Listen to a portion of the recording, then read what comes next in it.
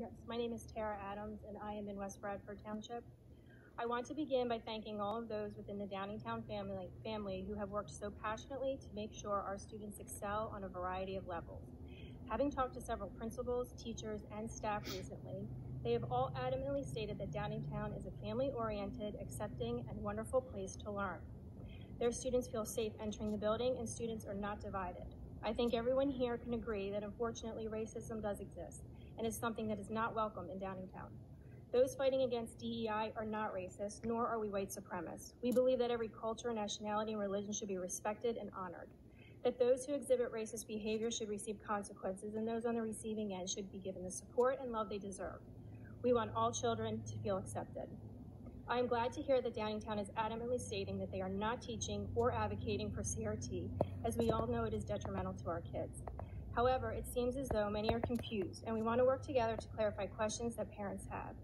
Nationally, euphemisms are being used to deceive and camouflage CRT, such as, and unlike you heard earlier, diversity, equity, and inclusion. Additional terms that are linked to CRT are used by Downingtown on a regular basis are implicit bias, micro and macroaggressions, whiteness, systemic racism, white privilege, social justice, and yes, social emotional learning and anti-racism, just to name a few. Google CRT books and you will see a list of books that are currently being promoted by Downingtown, many of which have been red flagged by the Society of College Medicine as racist rhetoric. Additionally, the resources being promoted by Downingtown are also linked to CRT organizations and activists. It is teaching our children that all white people are oppressors and all people of color are oppressed. Why would you want to create an environment that encourages children to see themselves as victims?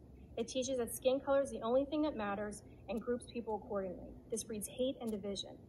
Board members, are you even aware that material such as this is being promoted by Downingtown? Have you read any of the material yourself? Due to the lack of transparency, I question now, why did the board alone deem it necessary that Downingtown was in such turmoil, such upheaval, that we needed to adopt a DEI plan? I asked the board today, what data do you have for us to justify such a drastic move and spending hundreds of thousands of tax-paying dollars on this new program? Where is the data that shows Downingtown to have such racial divide and race-hate crimes? We are aware that teachers are already being trained to use this language within their classrooms. The DEI director has already held numerous implicit bias trainings for those within the district using all the CRT lingo. He stated that he will be training all students on staff on this. I'm not sure about you, but what I can assure you is that no one will be training my child on anything.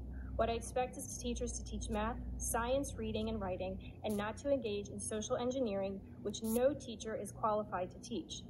Can you please explain to me, if you are adamantly against CRT, why are you promoting material that is clearly linked to CRT? I propose that the board vote immediately for the removal of all books and resources that promote CRT, which is being masked by DEI. I don't care how you categorize it, it is racism and it is wrong.